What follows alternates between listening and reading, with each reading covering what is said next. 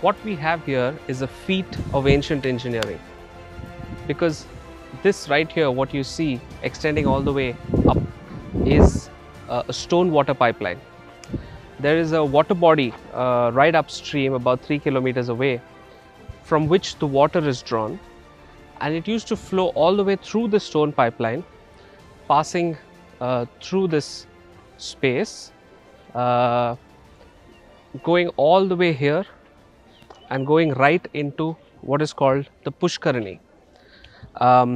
If you see a little distance away, there used to be the shrine of a goddess, and this Pushkarani is actually associated with that shrine. So if you see this, this whole site was actually found after an excavation done in about 1983-1984. This whole thing is made out of black stone, and it was found there with these stones that have numbering on them.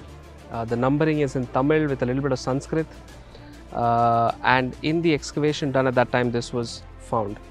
Now, the specialty of this numbering here on these stones is that you could actually pick them apart and then take it somewhere else and assemble them. So that's what the numbering actually helps.